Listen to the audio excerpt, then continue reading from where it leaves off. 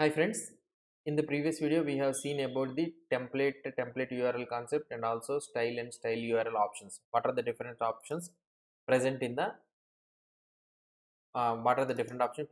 template URL option and also style URL option we have seen, right? Now we will go to the last option in the component, that is nothing but selector. Okay, as I mentioned, for the template URL style URLs options, so we also have different types. We can also mention different types for the selector also. Right now what we are doing is, here we are using app-root. For example, we will go to the users component instead of going to app. Here we are having app-users. Okay, we are having app-users means this app-users we are using automatically directly here as an app-users as an element. Okay, as an element tag name we are using. Now if you want to use this app-users an attribute, you can also use that one as an attribute also. For example, if you go to here, this is the selector. If you mention this one, you need to call this component as an tag name only. And also what I can say is, this tag component, this selector name should be unique for in this Angular project. Okay, why? Because if you cannot override the component with other components, same component names, same selector names. Okay, now another way of representing this one is, for example, I can write here selector app users is there, right? So I can keep this one in a square brackets. Okay, now this one will be converted into the attribute. Okay, now what I need to do is, so if I check the output here, I will not get any output. Why? Because we are getting an error that, one sec, yeah, we are getting an error that app-users is not a known element. I am unable to find that app-users, it is saying. Now we need to see here, and we will go to app component.html. Instead of defining this one as an element, we need to convert this one as an attribute. If I convert this one as an attribute, now here for this div element I added this app-users as an attribute. Now if you go here and if I check the output, if I try to refresh this one, or if I save, did I save? Okay, I didn't save this one.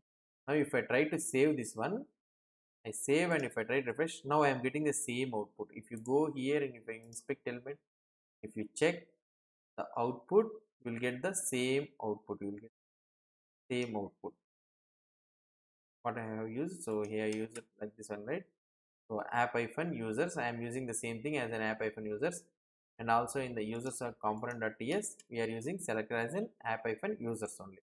Okay, now if I try to refresh it here, getting refresh, now we are able to get the components, same components. We are getting users component, user component, we are getting the same thing, but we are representing this one as an attribute, not as an element. Okay, now here, now what I can do is, here see, if you see here, we are getting this one as an element. So here you will be able to see the attribute it is hosted for this one. Okay, for this div element app-users as an attribute we have previously. If you go inside this one, so like this we have got as an separate HTML element, we got it as app-user, but we now change it to the attribute. Okay, another option what we can do is, we can also change this user component as this one, and also we can change this one as selector as dot app-users. So we can also represent this one as an element, as an attribute, or also as a class name also. We can also use this component as a class name also. Now what can I do is, I will go here and I will change this one to class is equal to app-users. Now I changed this one to class is equal to app-users. If I save this all the files and if I go and if I refresh it here, what could be the output? Let's see. So the here the output is, we are getting the same output, but we used this one for the div element as a class. If you see here, if you go here, you'll be able to see here that it is the, for this div element it is app-users as a class, it is applied. And also you can apply the CSS for this class also. You can use this class, and also you can apply the CSS for this component. For the attribute also you can use that one as a component. For selector also as a tag name directly you can use as same thing how we have used for h3. So we have used for h3, right? So as not in the users. So I think, yeah, as in h3 we have written. We can also write as an attribute. If you are using that one as a not attribute, as an element, you can use like this. As an attribute, we can use the something like div of bracket. Same thing like CSS selectors, how you will be using. You can use some div space, div of app is equal to something like this. We can use as a CSS selector. And also if it is a class means you can use div dot. So we can apply to the CSS for this component. Or otherwise if it is only as a tag name, as an element, as an element, if you have user means you can use like something like app user also. You can use this one as a, you can use the styles for that one. So this is the way how we can represent the three ways of defining the component name. So we can use, so you need to remember that we can use it as an element, as a tag name, or other as an attribute, and also as a class name also we can use the component. Most of the generally we will be using as an element only. We will be using as an element only. So we will be using as an rare cases you will be using these all things, class name and attribute binding. So for attribute binding and all those things, we will be having a concept something like directives. We will discuss in the later videos.